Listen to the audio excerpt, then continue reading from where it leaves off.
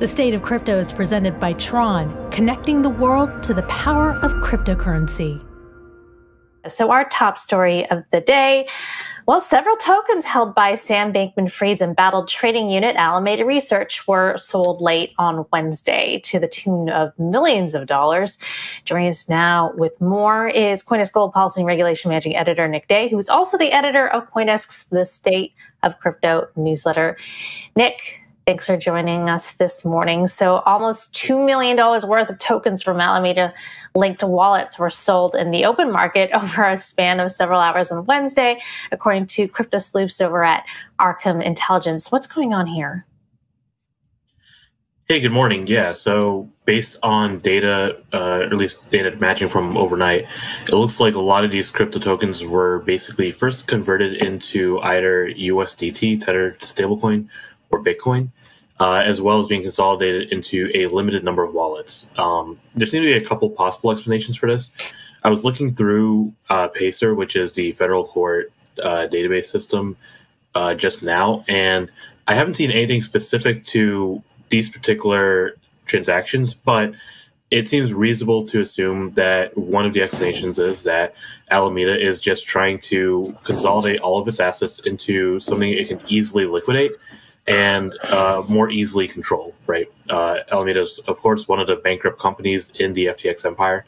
And, we've heard from FTX's new leadership that they are, trying to do their best to just, figure out what they have in terms of assets.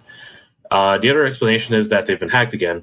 We haven't seen anything to suggest either explanation is more accurate at this point. There haven't been, as far as I can tell, any public statements from Alameda's new leadership or from FTX's leadership. We haven't seen, anything in the form of court orders, no kind of, declaratory statements, or even complaints at this point pertaining to these specific transactions. So it's kind of weird, though, that they went into Tether as opposed to USDC or straight into Bitcoin. It's sort of like they took an extra step there. We don't quite know why, correct? Right. The Tether aspect might just be that Alameda, of course, was headquartered in Bahamas, and some of these assets and wallets might just be on exchanges or on platforms that, Tether was the easier asset to exchange into. But again, this is one of those situations where, things are happening and no one's explaining why.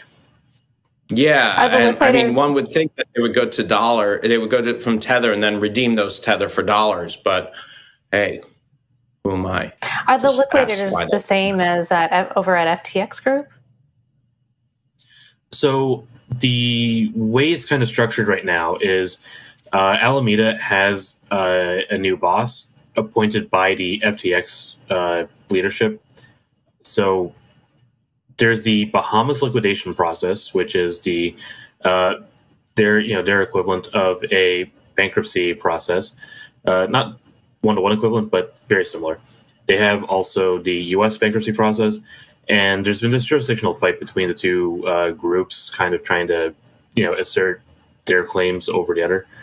But we don't have any, real clarity at this point as to who's coming out on top. It sure looks like the U.S. the U.S. bankruptcy folks are, trying to do their best to take over this entire process, despite the claims and actions of the Bahamas liquidators.